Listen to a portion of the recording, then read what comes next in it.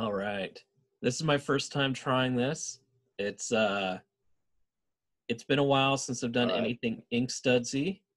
Here I am talking to Al Columbia. Al is somewhere high above the mountains in upstate New York, is it?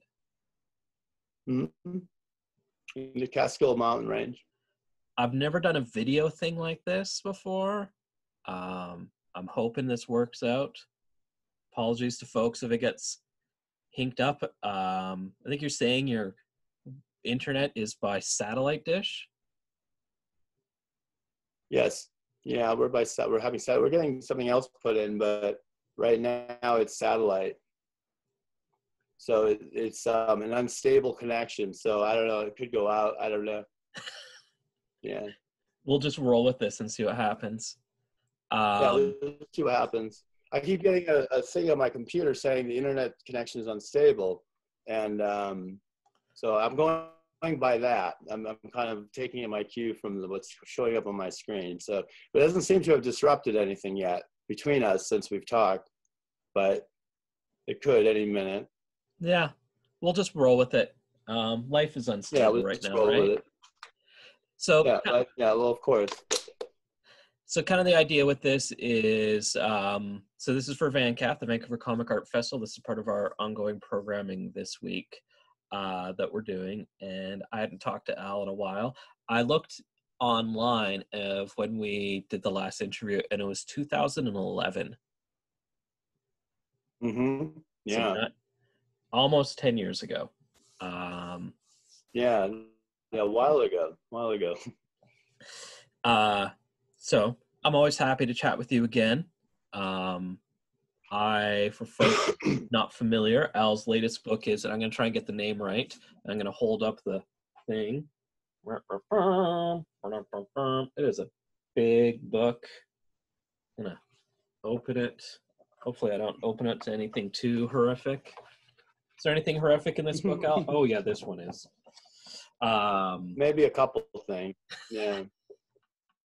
The book is Amnesia, The Lost Films of Francis D. Longfellow, which was published by our pals at Floating World on Halloween of, was that 2018?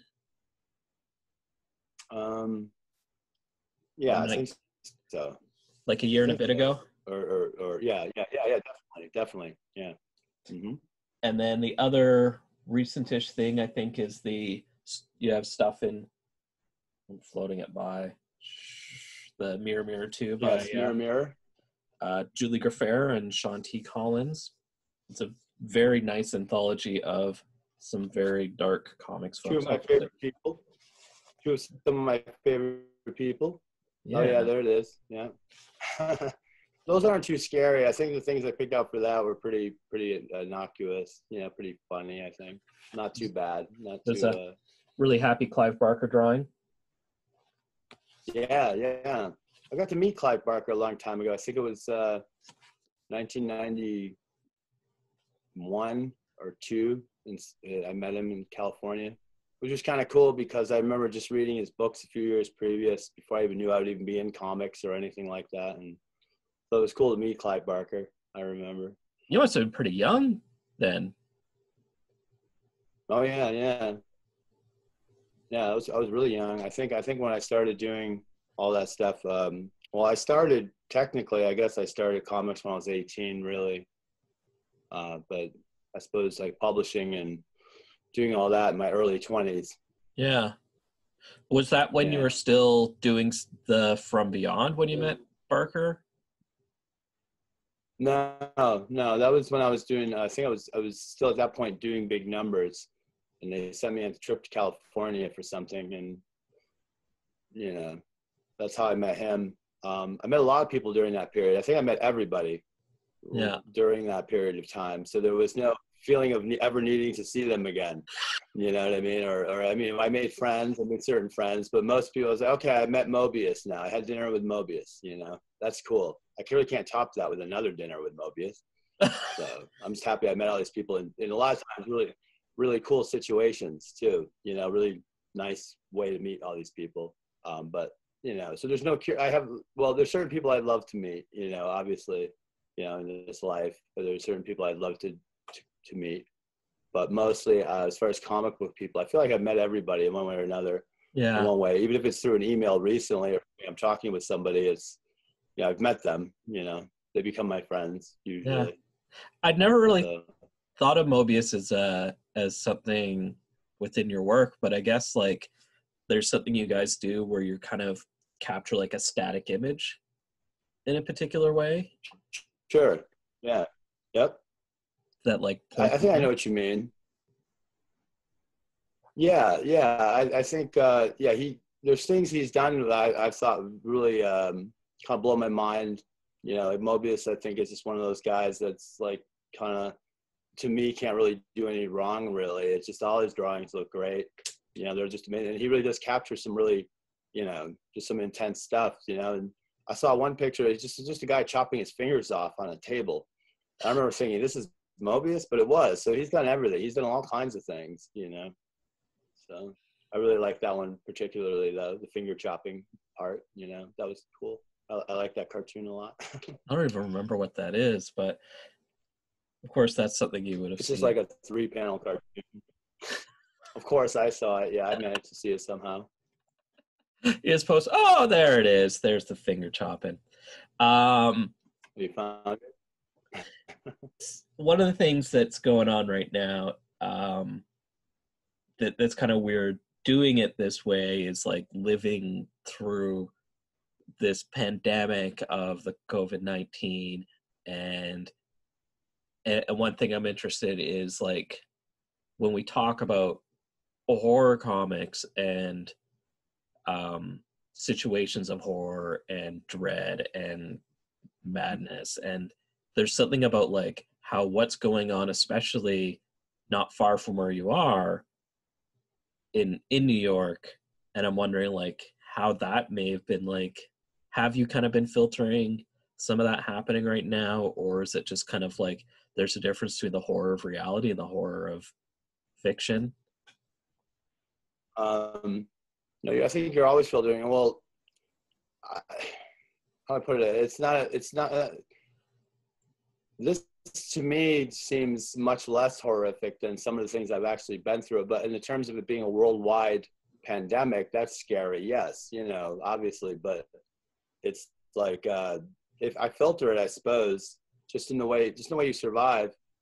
I always, whenever there's something weird's happening or snob you're making or something like this, you know, I don't know. After a while, things just start to feel normal again, but maybe they're not, and we all step out again, and then we got to go back in again. I don't know. You know, it's hard to say what's going to happen or anything like that. I definitely don't have any idea, but I think I'm filtering. I'm starting to filter, but more in a fun way. I think I'm working on a book now for Italian publisher Michelle Nitri called Cheapy the Guinea Pig. So that's how I'm filtering it, through this book I'm working on, which is a sadistic little book, a really wonderful little book. You know, you'll spit out your soup. It's that funny, you know. So it's good stuff. It's fun to do. So I just kind of tend to just kind of take certain things with a grain of salt, I suppose. Now I don't really worry a lot, and the people I'm with now, they're the same way. They don't really worry so much as they just kind of, you know, navigate through it. You know, you just kind of survive from day to day, and that's kind of how you draw. It's like, you know, something's going on and you really can't deal with it. It's really kind of hard to draw. It's really kind of hard to filter anything if it's too traumatic or upsetting. And, you know, this has been a very upsetting time, you know, so I tend to usually work through those times. But when this started happening, I found it really had me on pause. I really didn't feel it. Almost it was appropriate to think that way for a while or something. Like I really couldn't draw. I really couldn't think about putting out books or anything. It just seemed ridiculous to even be worried about, or, you know, at certain points of the future itself, you know. But now things seem to, I don't want to say they're normal by any means, definitely not, but they're tolerable, or, you know, I can work now, you know. I don't know how it's been for most people. I know there are certain people who wanted to keep things the same, or in the beginning of this, and would email me as though nothing had happened, or even while there's like the death count in their country is, and just sort of like, you know, that weird guy who still wants to build that casino, even though it's the end of the world. You know, I got a few of those people definitely kind of, you know, they're more or less harassing you to commit to these big, you know, book projects with them. And you're like, look, I don't even, you know, I don't think this is the time to be talking about it. You know, so some people, I guess it's their way of being optimistic, but it kind of seemed ridiculous to even think about any of that. For me anyway, I don't know how it's been for everyone, but pretty much everyone I talk to we've all been on the same page about it. Almost every day that it's happened, each day gets better. Each day seems a little bit more normal. I don't know. Yeah. I've talked to some folks. Definitely been up till now. Yeah, go ahead. Well, I've talked to some folks who like are having troubles working on the stuff they normally would be doing right now, like their regular books, and having to do other stuff. Exactly. Yeah. Everything I was working on, I don't feel like I can do now. Yeah. Yeah. It doesn't seem right or something. It doesn't, it's like my focus before, I definitely did, you know, but now you just refocus, you just adaptation. You just adapt to a new situation, which I'm good at doing, I suppose. That's one thing I'm good at doing, is adapting to new situations and new things, new terrors, new horrors. You just, you know, I don't know. So yeah, I suppose the stuff I'm working on now is just more like, I feel like, you know, the world needs Cheapy the guinea pig right now more than they need, you know, some deep, you know, autobiographical, you know, meanderings about my life or myself, you know, or anything like that. So I kind of don't care what, you know, you know, that's the last thing I would read right now. I think I don't care, you know. Do you want to give? It's more like, you know, go ahead. I would say, do you want to give people a peek at Cheapy? Sorry. Oh, sure. Yeah. Well, this is kind of silly stuff. It's just the cover, which I'm finishing up right now. This is, it's a square image with a lot of square images going around it. So there's like comic panels going around this main image, which I will show you. This is sort of one of the side panels. Wait, yeah, this is one of the side panels. Let me know if you can see that. Yeah. This is Cheapy kind of saying his name. His lips are forming the actual, you know, the letter of the word there. And this isn't done. This is the E. So he's saying CHE. And then A P I. And I love the P. GP. Yeah, the P's my favorite too. Believe it or not, it's kind of weird to try to do that, to try to get the lips to really look like essentially what they would look like if you're really saying the letter or the word. Here's one of the panel sequence going on the bottom of the book of the cover, and this is just Cheapy going through one of these sort of torture chambers. Let me see if I can get that right. Yeah. They're all more or less the same. He changes a little bit. He moves back and forth. You see his arms change. Let me see what else I have. Pretty much done. Almost, I think, done with. I just got to kind of assemble all this now. Yeah, and here's the top. I'll show you the top. Then I'll show you the main image. All right, this is kind of funny. Although I didn't finish, I did finish this, but one of the panels is in a different thing. This is just Cheapy with two of the doctors or scientists performing, you know, more or less performing these very absurd experiments on them. And poor little the buzzsaw comes down, cuts him in half, and then poor little Cheapy. Then he's just kind of hanging half and half. And these are just obviously some more of the more fun, just you know, to me, more fun things you might see in the book, but the book gets into it, you know. I think it really gets into it, and it's a good thing to work on. It's, you know, I think this pandemic really cut people's lives off at an awkward angle. I think even in their relationships with other people, you know, loved ones, everything, you know. So, you know, I feel like it's a perfect thing to work on if there are things that, you know, aside from the virus that are even bothering me, you know, I've discovered this is really fun to do. It's extremely fun. It's probably the most fun I've ever had doing a cartoon character. And he's really hard to draw too. He's a very complicated character. I don't know why I designed him that way, but like now every time I draw him, I'm sitting there forever trying to get, you know, ink the damn guy. you know, it's just, each time you draw them, it's like, oh, I draw like, you know, 4 arms and a spinal cord, you know, an exposed spinal cord. That's always fun to draw, you know. There's like various stages of completion. Do you kind of just like grab Mm-hmm. whatever you're working on and just kind of work on that page for a bit and don't have like, I'm doing page 1, 2, Yeah. 3, 4? Well, this book I'm doing differently.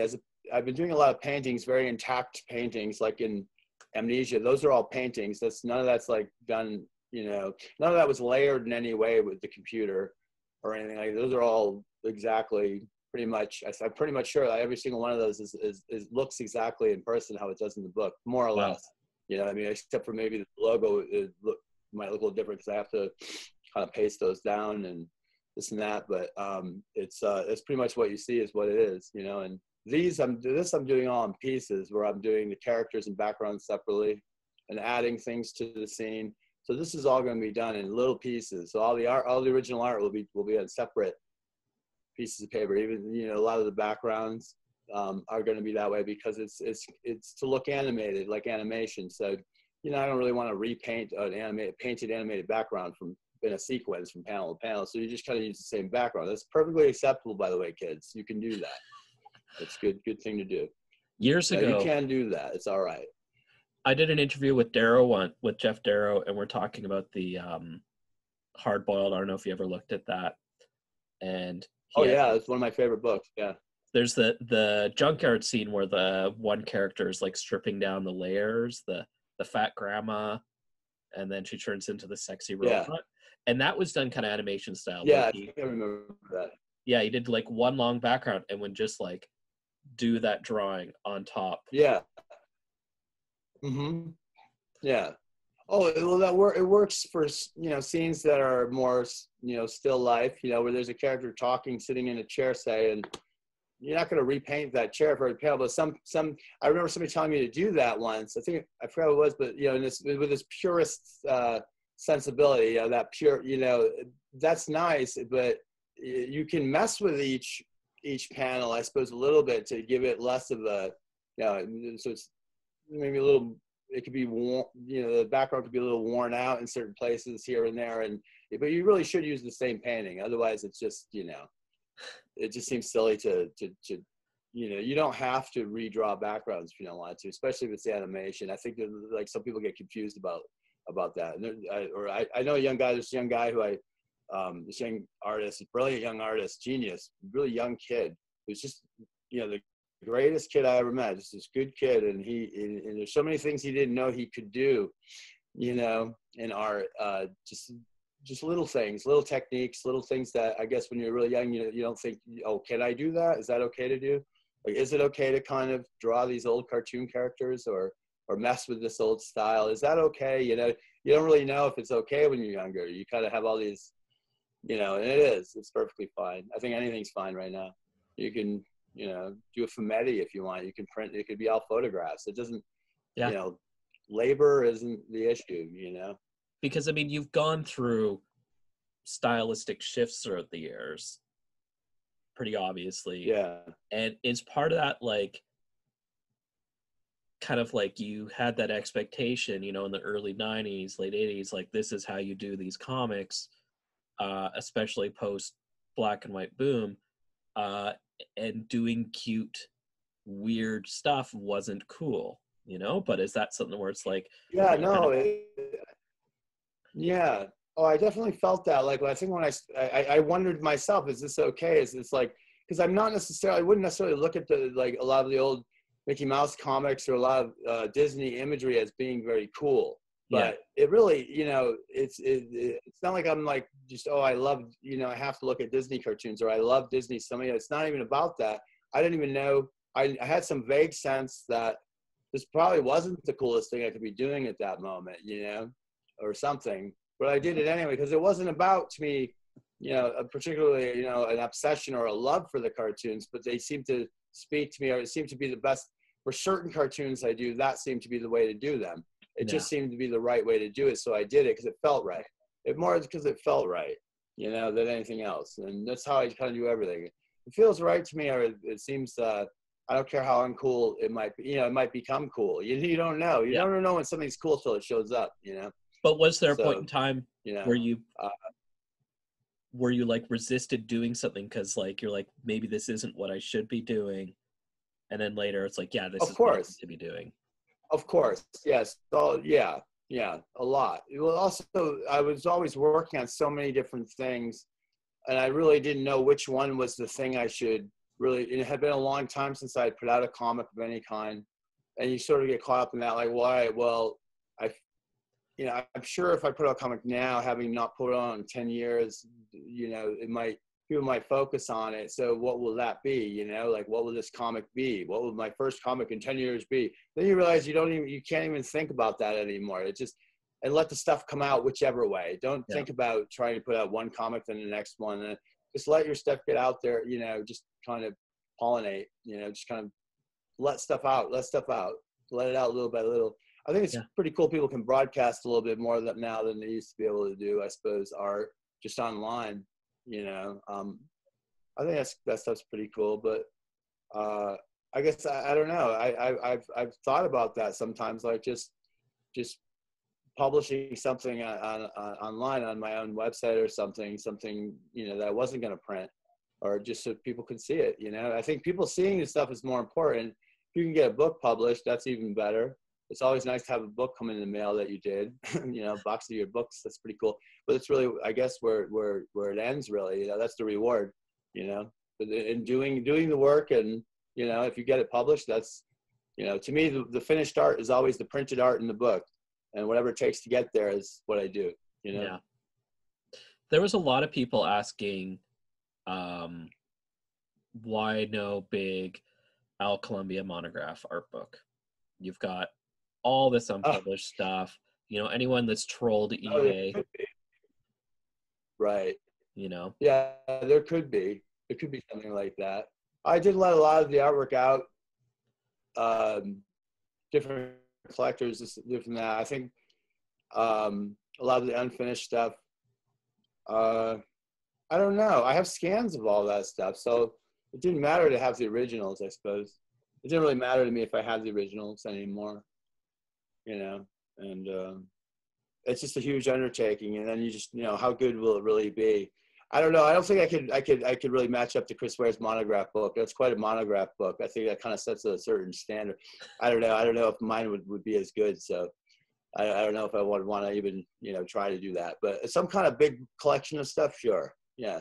I mean, like, cool, there's Abrams did that really nice Jaime book and the Dan Clowes books. Like, yes. Yeah. I suppose if I left it in someone else's hands, which I could never do, I'd have to put it together myself. So, I mean, part of me would just like to give up all those scans, all that, all this artwork, and let somebody make a cool book out of it. Somebody like Jordan Crane or something. But he's a brilliant designer, and just also he has a great mind as far as making books. And he originally was somebody I talked to about doing that with a lot of this stuff. So it could still happen someday with, I could still call up Jordan and ask him if he'll still do it, But I guess I have so many things going on, or I usually I have a lot of things going on. So I just never know which one's going to get finished first. And I think I'd have to be in a pretty good position, and which I am now. I'm in a good spot. Maybe that's something to think about. I don't know. Got me thinking about it, let's say. Good job. I'm sure I have some good content to use for interviews. Yeah. That is a really, like, to a lot of people, because I know you've sent me stuff that was like you were doing like the fake comic book covers, the Pim and Francie stuff and stuff like that. Yeah. And they're all amazing, and it's stuff that people are really thirsty for.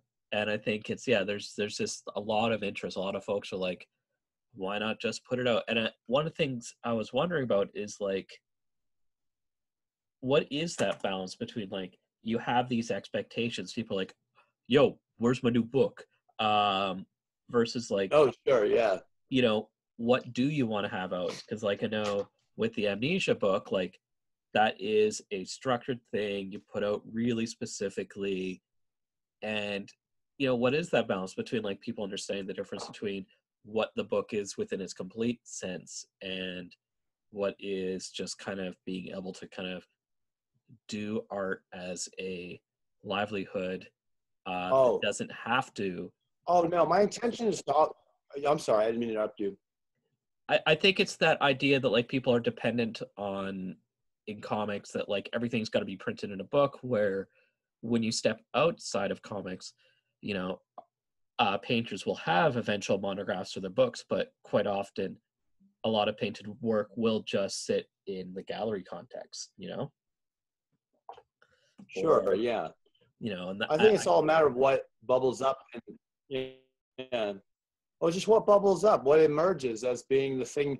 With Amnesia, I had no idea I was even going to do that magazine at all. I had done all those paintings, and to me, it wasn't enough to me, I felt like these are cool, but like, are these enough to really justify putting out a publication? Shouldn't there be more material in and around Francis D. Longfellow? You know, like maybe do some kind of, you know, show some of the articles written out about him in his local newspaper when he was alive, things like that, or write my own essay about, you know, what I do know, you know, show more still frames, more, you know, make it a little more academic, a book or something, you know, or give it that feeling. And then Art Spiegelman said that they were kind of complete stories. Each image was a complete story, really, and that I should definitely put out what I have in some way or another. So he and Jason Levian convinced me to do it. I had no idea that I even had anything I could put out. I thought I needed to do a lot more material. So, but then I was thinking about it. I was like, well, there's essentially 24 stories in that, or 23 stories in that magazine. And, you know, I suppose that makes it a little different. Made me feel all right about putting it out, even, you know, and in fact, made it even seem cooler to me just to show a little bit of it, maybe show more later. But for some reason, that Longfellow stuff isn't as urgent to me right now, these days, as it was before. I was really getting into doing that stuff too. So I've done a number of covers that could make a second issue, and I will finish it. I suppose when I finish this book, I'll finish the next Amnesia. You know, it just doesn't seem to have as great an urgency right now, because this is essentially could have been one of the covers or something. Everything happening right now, you know. So it's like, you know, mass extinction, you know. Something like that. Maybe a good title. Yeah. But you are, so with the Italian publisher, I can't remember his name, the name of the publishing company right now. With Michel. Sorry, my cat's being Michel, I think it's Hollow Press. Yeah, that's Hollow it. Press. This is Ziggy. I don't know if you've met Ziggy. He's a brat. Ziggy. Hello, Ziggy. Are you doing anything else with them, or just the cheapie? Yes, we're republishing essentially the Biology Show, the 2 issues that came out, plus it'll have stuff that was not published originally, and some new stuff too for it. But I think the cover is going to be a new drawing, which has been really fun to kind of rediscover drawing that way, remembering how to do it, and or not even how to do it, but just in the spirit of it. It's not going to look the same, obviously, but these are definitely still Biology Show drawings. They're fun to do some new paintings for the book, or I'm still doing them, but so it'll be Biology Show, a little Biology Show book. So I think he's working on that right now, and he just contacted me, and, you know, he's over in Italy, so just kind of heard a lot about that, what was going on over there. So I asked him, and he just characterized the whole pandemic as annoying, and he was ready to go. So I was like, all right, I'm gonna start working too. It is a little annoying, huh? So let's get working. And, you know, that was his attitude. So I was like, all right. And he, you know, he was the first person to really, I think, get me going again with, you know, working on anything, and it just sort of was inspiring. His whole attitude was very inspiring to me. So I was like, okay, all right, he's down. He was ready to roll. So am I. I'll do something too. So, is it going to be both issues together or 2 separate releases? Yeah, no, it'll be both. It'll be just a book, a collection. Nice. People will be very excited about that. A collection of all the, and a bunch of stuff nobody's seen either from that era. That I remarkably still have somehow scans of. You know, I don't remember even scanning that stuff. So I also am going to do some new stuff. So make it a cool little book, you know. It'll. And I suppose if this comes out and all this is over with, I'll be going to the Luca Festival with Michelle, if that's still going to go on or whenever that is. I don't even know when that is, but he invited me to that before this all kind of broke. So I don't know if that still happens. I'll be there. You know, I think it's in the fall, October, November. So yeah, I think maybe things will be all right by then. Hopefully, knock on wood. Yeah. Some audience questions. One is the much talked about documentary. Is that ever coming out? Oh, probably not. No. Can you get into more detail about the construction of Pim and Francie? Its unfinished structure feels very intentionally constructed. So I think that's what the Golden Bears book. I think that was an accident too. Well, I was going to say earlier when you were talking about like back and forth between wanting to publish, so to speak, or just being an artist.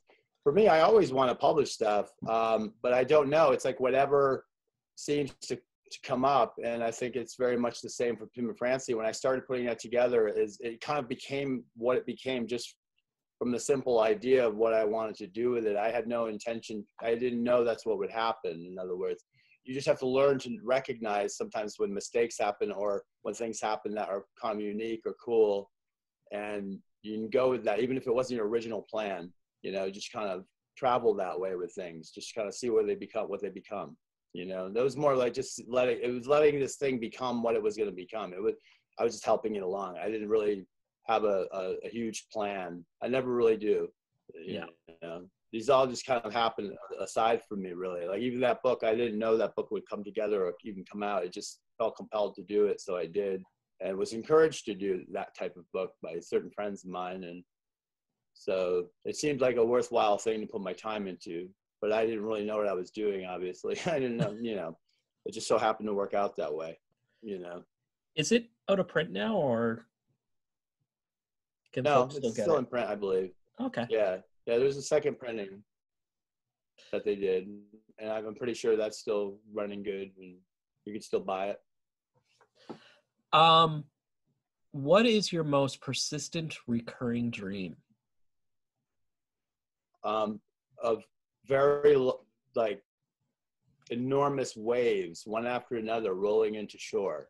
Gigantic, you know, not, I don't call them tsunamis because I don't think waves like this truly exist in nature, but in my dreams they do. And they just look like these great big walls, these great big waves, just like, you know, 1,000 feet high, one after another, just getting bigger as they're coming into shore, getting sucked out into the ocean against my will, or everything to do with the ocean is a recurring dream or nightmare for me, that sort of thing. And also something else I seem to dream a lot about, or I have these kind of catch me if you can dreams where I've bothered some kind of force or some kind of evil force, where I have to elude like some kind of force of evil or dark forces up and down staircases and through hallways in this big building. And it's sort of like this like Night of 1,000 staircases. There's just, you can keep going up, up, up, up, up. You can go down, down, down. You know, it's weird dreams where I'm being chased by something.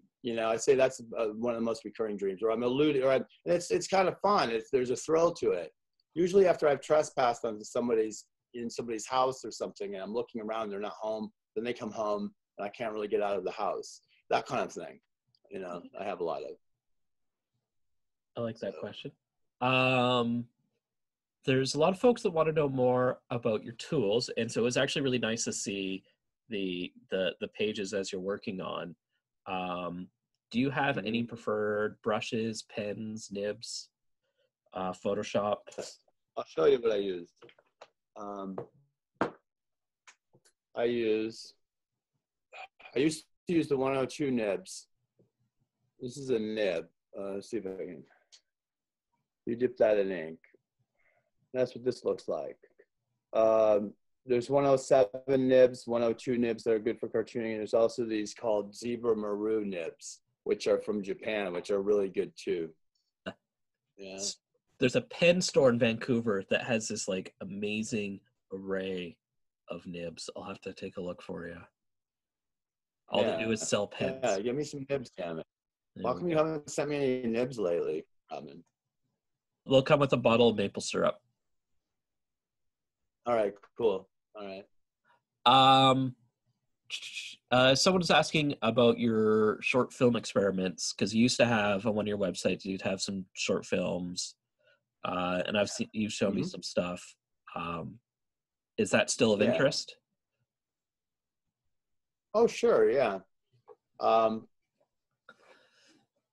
yeah. I mean, when again, it's like one of those things that you just do when it feels right to do.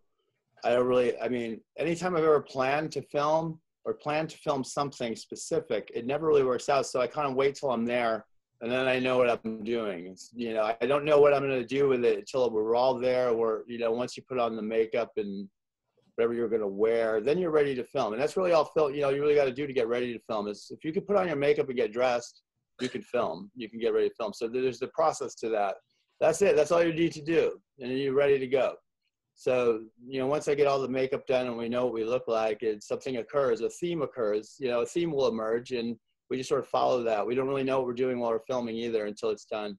So again, just something I do when it seems right, when it's the, you know, hey, let's film today. It doesn't seem to be, you know, a priority right now though. Yeah. So it could become one. Would you ever post them online again? Yeah, yeah. Well, if I had a website or something like that, I would definitely do that. I put some of the videos up again. Yeah, I'm moving more towards doing that too. I think I will have a different a website you could actually get on your phones this time. I don't know. I was kind of a dick last time. I kind of made a website you couldn't really get on your phones last time I had a website. This time you will. You know, just being mischievous, I suppose. You know? I love it. Now you can get on your phone, and there will be all kinds of things, I suppose. And I might archive this one slightly a little bit more than the other one. I might not too. It might just be like you know, it goes up, it comes down. If you catch it, you catch it. If you don't, you don't. You know, which I guess I prefer sometimes. I figure, you know, again, it's like I said this before, but like if once I'm tired of something I have up there, the other people I know will maybe get tired of it like 4 days from then. So I have like 4 days to take it down and put something new up. Usually, once I'm tired of it, that's, you know, I figure I've still got about a week, but you know, I should probably change it or something. So I can't help but do that kind of thing. I love it. People definitely don't feel that way. There's people will just like save every little snippet that you post if they can. Well, that makes it like a party you missed or something. It's like a lot of times you know, I don't check any archives out anywhere because it's like that already happened. So, yeah. You know, this stuff is very temporal. You know, the cool thing about putting it out and taking it down is it has a better impact, I think, for the people that see it. Not everyone's going to see it, and that's okay. You don't need everyone to see it, but if one person sees it and gets it, that thinks it's cool, that's, hey, you know, one person happened to see that little, and sometimes that would be, I'd put something up so quick and take it down so quick. But one person will always see it. You know, if you put the wrong thing, someone saw that. And you know, I've noticed that too. So you really do have to be careful about what you're doing. And you know, Yeah. I try to only put up stuff I think is cool. And you know, usually if I like something, other people will like it too. You know, and that's kind of the only way I kind of know is what I'm working on. Is if I like what I'm working on, like on a comic, I figure maybe some other people might too. Not everyone maybe, but that's all right. I don't care if everyone likes my stuff or not, I guess, you know. Not everyone's going to. Someone wants to know what media makes you laugh. What? What media makes you laugh? I don't know. My sense of humor is a little weird. I'll find things very funny and something that's very serious sometimes. It's hard to say what will make me laugh. A lot of times shows designed to make me laugh usually don't. You know what I mean? A lot of times, you know, some of them do. There's some people I can watch. But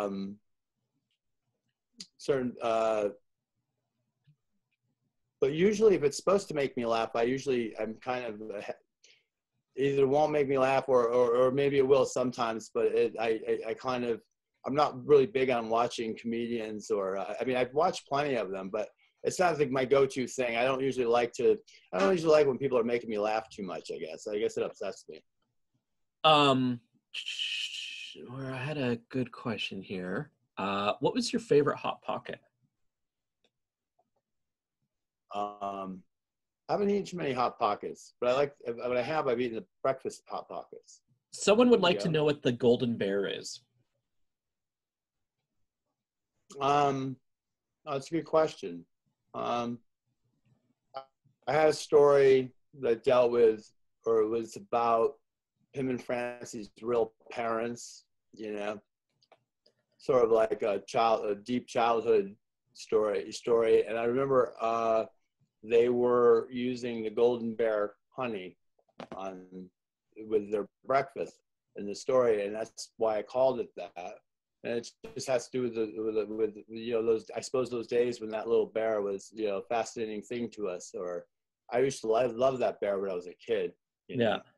Yeah.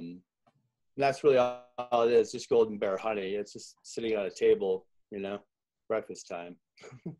Your youth, I suppose. That's what it is. It's a part of your youth maybe you can't even remember, or did it really ever happen? You know, those days in your youth that are just idyllic and perfect, you know.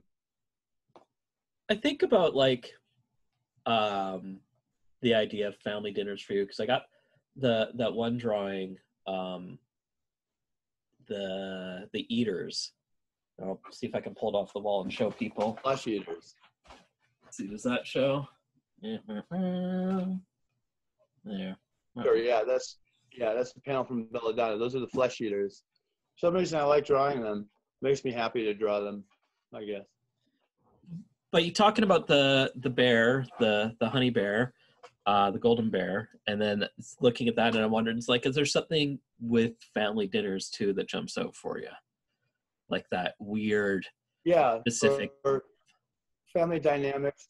Yeah, I have another drawing I've actually done with flesh eaters having dinner, but it looks more photographic, and it's based on I don't know. Sometimes when I'll see a photograph of, you know, my grandmother's family, they're all Polish, and they take the most amazing photographs. And I have you know, treasure of old photographs from Poland, and they're all having dinner or having their Catholic communion, and these amazing, ghostly, weird pictures. You know, so the pictures themselves kind of indicate to me that's what it should be called once I'm done. But there is something about the family life and the dynamic between people, even just sitting at a table, that could be really interesting. Or again, things that look normal but aren't. You know, I think that's what I like the most. Something I'll just see a perfectly normal looking photograph of maybe a vase, but there's something about the way the light's hitting it, or, you know, it just being an inanimate object. There could be a charge to it. There could be something about that's eerie or weird, or has, you know. So I kind of tend to like things that do look on the surface to be normal, but when you really look at it, there's something off about it. There's something weird, something not right, something that's, you know, makes you feel kind of unsettled a little, maybe, or uncomfortable, or scared even. You know, there's great directors who seem to understand the power of doing, you know, the way to light a structure or a wall, or even you know, like Roman Polanski's really good at capturing that. I think that sort of nightmare logic, and other directors like Lynch and all those guys, like even Coppola and, you know, Orson Welles, they all seem to have this sense of lighting, really good sense of lighting, how to film stuff, so it almost seemed like it was coming out of a dream or a nightmare. You know, just one step removed from reality. It was just, you know, really interesting. Subconscious minds, you know, I seem to respond a lot towards that sort of those sort of authors, those sort of filmmakers. You know, the more subconscious stuff, the more, I suppose, dreamlike or dream logic, or that sensibility. Anyway, I think I'm drawn to that stuff for some reason. And I guess I just, with my own work, I just want it to be as good as the people I like, you know, in some way or another. And that's what you always try for, you know, make something that's just, you know, hey, that's as good as that record I like. I think maybe it's not, but, you know, just something that's maybe could stand up next to the things that I like. Those are the kind of things that I do, or I try to do. I think about that sort of thing. That scene in the first Godfather movie where they're having like the wedding, and then there's like the dawn in the really darkly lit room. And I think I read somewhere how Coppola was trying to like go for like a candlelit visual, and like was like made it really difficult to film, but also like it really captured that like light and dark, even like within the play of the scene. Absolutely. Mm-hmm. It's all in the lighting that you create that kind of thing anyway. The type of lighting you're using, and how one of the interesting things about Citizen Kane I really liked was just the deep focus aspect of it, where that had really never been done before. And he was using a lot of optical printing, so which is almost a bit like you can kind of do the same thing in Photoshop. It's like a really crude, not crude, but it's a very specific thing where you can put something that you filmed into the existing frame for that particular scene, even though it really wasn't there when you filmed it, kind of thing. Mm-hmm. So Citizen Kane is almost a special effects movie in the sense he used that so much in that movie, and I think that was the thing I liked the most though, is the deep focus. Because if you take, if I did a painting of a house and I want to have a city behind the house, I don't want to paint that city behind the house on the actual painting. You want to do it bigger and drop it in there. So when it gets smaller, it has that razor sharp kind of sense of focus because you've done it much bigger. And that's what he would do. He would take things that were very well photographed and make them very small, like outside the window or in a mirror or something like that, So that kind of thing always appealed to me. I think when I did Trumpets They Play, that was very much influenced by the way he made Citizen Kane and also the look of it too, in a certain way. I wanted to kind of make an animated film that maybe Stanley Kubrick would make, or Orson Welles, or one of those guys, and that's what the whole intention behind that was. Yeah. Was it Kubrick where like he would only film if he could do it like within a certain distance of his house? Mm-hmm. Yeah. I don't think he really wanted to leave. Well, there's different people who talk about why that is. That it could be, a lot of people think he helped stage the lunar landings, moon landings. That was all filmed by him, and that he was afraid for his life and his family's lives because of that, for the rest of his life after that happened. There's people who say that's what was really going on, but who knows? I know I tend to not want to do that either. If I'm filming something, it's usually kind of where I am. I don't, getting permits for places. And that's the other thing too. Werner Herzog's always said that one of the first things he'll tell like a person who wants to do film is learn how to get permits so you can actually film there, because you could get kicked out. Now you can't just film everywhere. And so the first thing you want to do is know how to get permits. And I'm really lazy. I would probably never get one. So I like the stories. I can understand that. I like Alan Moore's refusal to go anywhere. He's like, I got everything I need in one town. I've traveled. I didn't like it. Well, he's also somebody who spent most of his life in where he grew up too, like me. Yeah. I've also done that. We both sort of stayed in our hometowns most of our lives. He's been places, he's traveled, he's been everywhere, but he chooses to settle down there. And I was the same way for a long time, until where I lived just became such a kind of a dark place to live. Just the town itself just became kind of worse and worse place to be. Just the vibe was pretty strange. So I think it's good not to be there now, but it really was good to be there then. And I believe Alan doesn't live in Northampton, England anymore. I think he's moved too. So we both finally got out of our hometowns, maybe. You went there to Northampton. Was it pretty similar to where you grew up, like that same kind of working class small city? Yes, very much so. Very similar. It's very much probably the Torrington of England. It's very similar. It's a very similar vibe, very everything. I actually did feel comfortable seeing him there, and he would take me some strange places too. There's a part of Northampton which is just literally where all the criminals live. The bars are run by criminals. Like the cops don't even go into this part of town. And he took me there, of course, And I was really scared. You know, of course, he's probably trying to scare me, but it's true. That's exactly what this place was. But everyone was super nice to me. And, you know, because you're with Alan, you're good, you know. You're out there, you're good. You're with Alan, and, you know, he knows everybody. So, Yeah. or he did then, you know. So I felt safe with him. It's not a place I would ever walk into on my own, though, you know.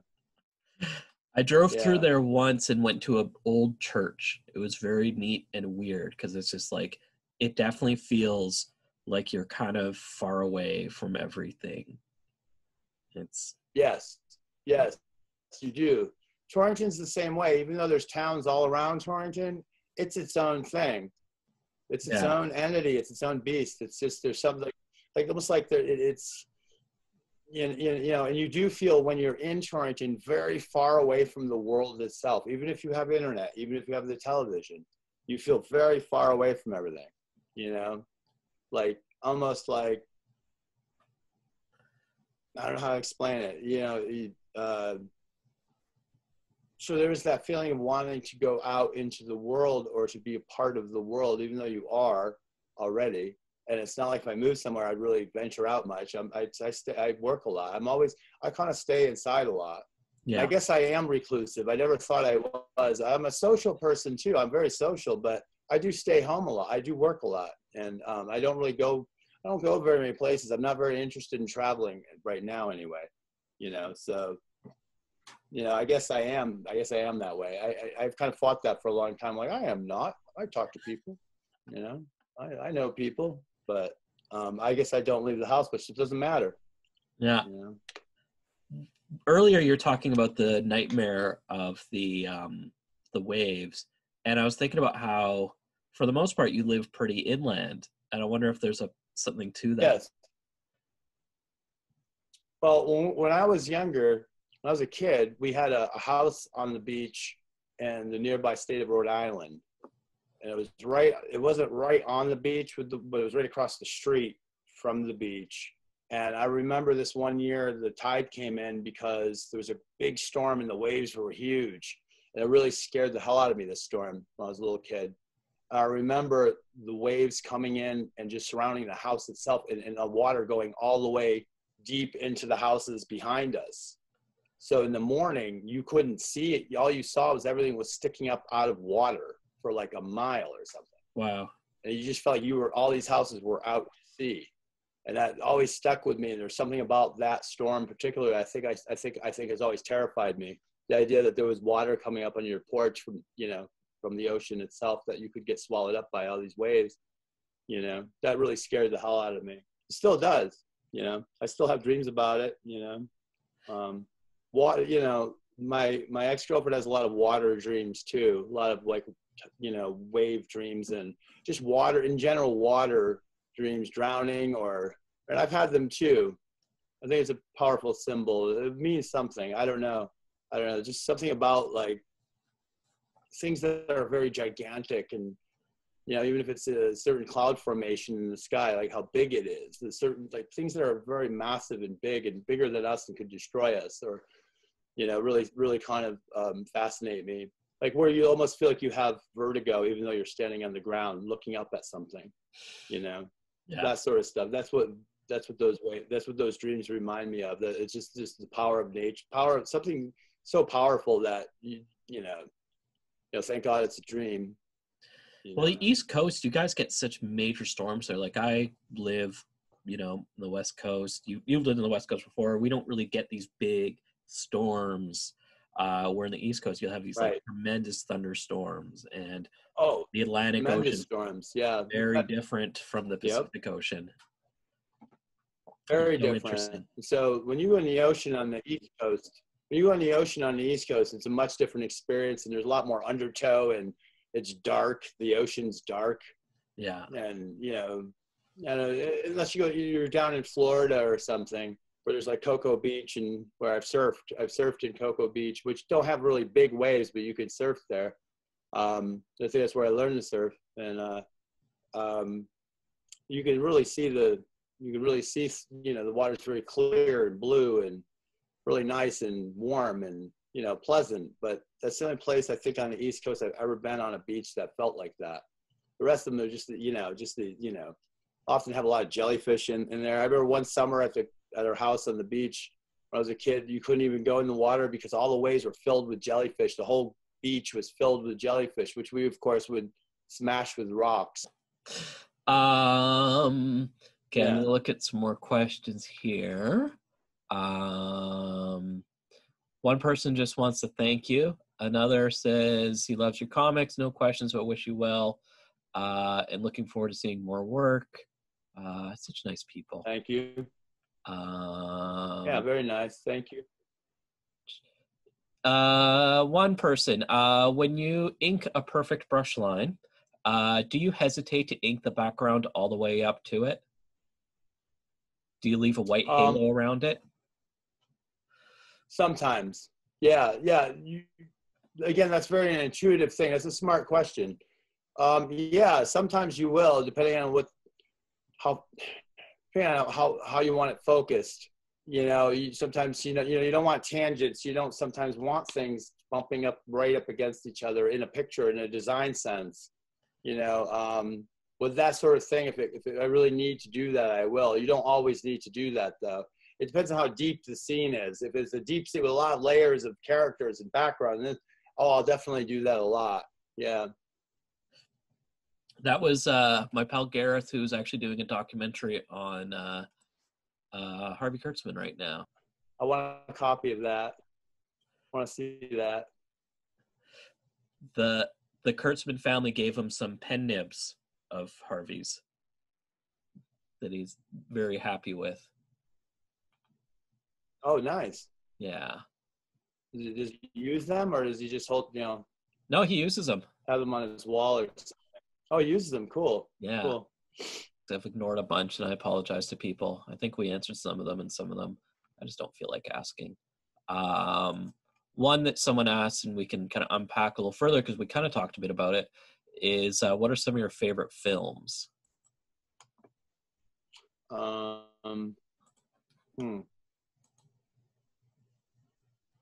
Well,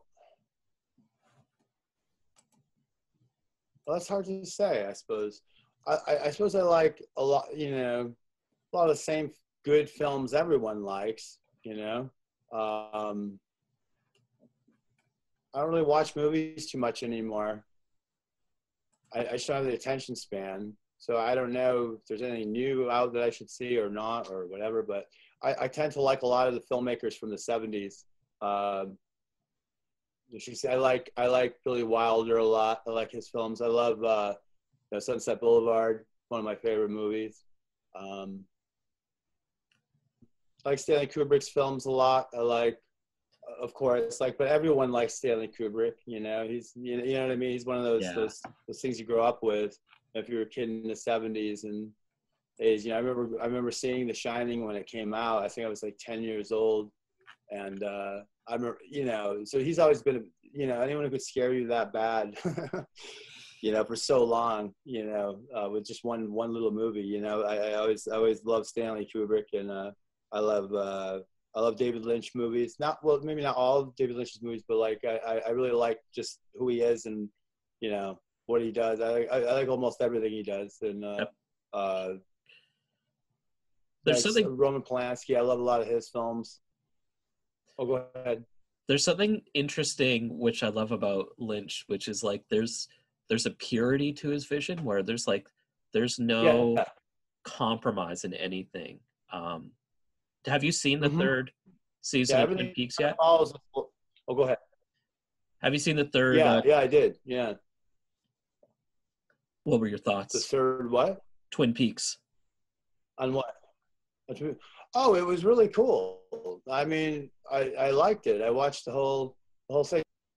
I think Lynch has been a big part of my life since I was a kid. Though I was lucky enough to kind of see a lot of his movies when I was pretty young, and so he's always had this indelible, this kind of, it's like in my bloodstream. He's very much is part of. I think like a lot of other artists too, but Lynch has definitely always been a part of my existence. I think my life, in my blood, definitely. There's something neat that he does and you do, and it's where you can do images that are blatantly horrific and do that. But then you can have images that are horrific just as you kind of get more into the image and you understand a little deeper, right, a little further. And it's sure. like the horror Yeah. is much more subdued, but quite horrific once you really pull it apart. Sure, yeah. And that can be, yeah. I suppose that goes back to just the idea of something looking normal but isn't. The more you investigate it, the more disturbed you are by what is actually happening until it really hits you in the head, when you really get it. But that's sort of by design, you sort of make images like that, so that it will have that effect, I think. And it hits everyone differently. The more ultra violent, crazy stuff, that's not so much. I think I do that kind of stuff.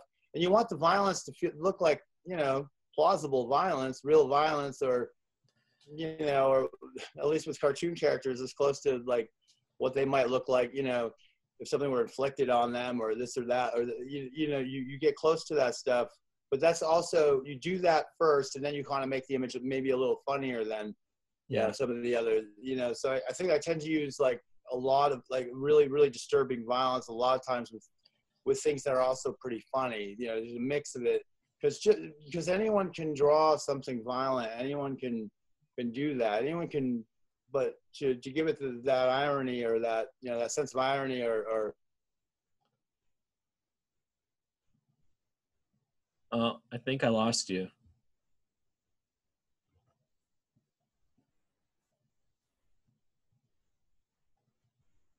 Oh. Hey, Al. Oh. Hey, how's it going? Sorry, I don't know what happened. It just shut off. Went right off. That's okay. It's just, I suppose it depends on what I'm, trying to, the feeling I want to have, with the piece, or, that I want it to get across, is always a very specific thing. It's always a very specific thing that I want to do with it, So it's never for its own sake, Yeah. It's part of that is also like that, like talking about the town you grew up in, and Lynch kind of like grabs that small town feeling as well, of like that weird pseudo suburban reality of just like my town is very much like the town of definitely. Sorry, I didn't mean to interrupt you. I'm a big interrupter. I do that with everybody. We both do it. If you meet me, I'm going to interrupt you. Yeah, that's fine. So the town I grew up in couldn't have been more like that too. And there was that area of town like Lincoln and Blue Velvet that was Frank's world in my town. And that's sort of the world I just came from before I moved where I am now. I was very much living in Frank's world in my hometown, very much which has gotten a lot worse over the years. But that part of town was always there. Then you had all the neighborhoods and the flowers and the beautiful, very pronounced difference between the center of town and downtown. And we're in a valley, so all the nicer homes go uphill to the tippy tops of the hills. And I lived on the tippy tops of the hills. So I never really went into town. Over the years I did. But I remember being there in Torrington for a number of years, not knowing how much it has decayed. And to see your town, which in high school was like Maryville, it was like the best Mayberry. It was like the nicest little town. And then to see that decay over the years, and see everyone, nobody has money, and there's drugs, and it's just a small little New England town. There's like 5 churches there, and one of them looks just like a big castle, and it's just weird little town, and every town around it's fine. It doesn't suffer from this, but this specific town just, again, has its own aura, its own force fields, its own dimension.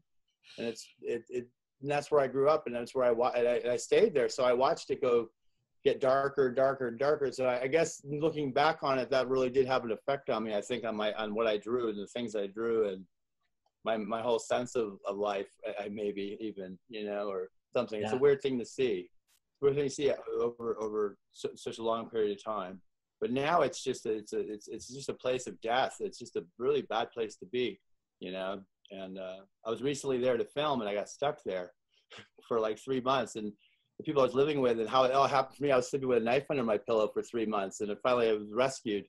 And so now I'm up in the mountains, but I don't think I'll ever even step foot in that town again now. Now I know not to. Now I know it's just, there's not even to film, you know, because it's an amazing place to film. I mean, just a lot of ancient buildings. There's a really ancient factory there that's the size of the Vatican, you know, and you can break in and you can explore it, and it's still all, it's a great big dead place. It's a big ghost town with a living dead population, very much so, you know, which was cool at first. I was liking it until it became real, until it was like the reality of being there sunk in, and I was like, oh, what am I going to do now? You know, this virus has happened. The virus attack came, and I was kind of stuck there where I was. So luckily I'm not there now, but that was definitely a terrible place to go through this in the beginning, in this, you know, bombed out town, just bad town, you know, weird stuff. Yeah. I don't know. I'm glad not to be there anymore, you know. Well, I hope you enjoy this time in the mountains and rest and draw. And I think we're all excited to meet Cheapy the guinea pig. I hope so. It feels appropriate to work now, I think. I think it's okay to do some work. Maybe put something out, publish something, you know? Yeah. So I like that everyone still wants to do that. I like that it can be, you know, we can still do that. So I'm going to do it as long as we can still do it, you know? Yeah. All right. And check out VanCAF.com, folks, for more of our online programming. Thank you so much, Al. Thanks. See you.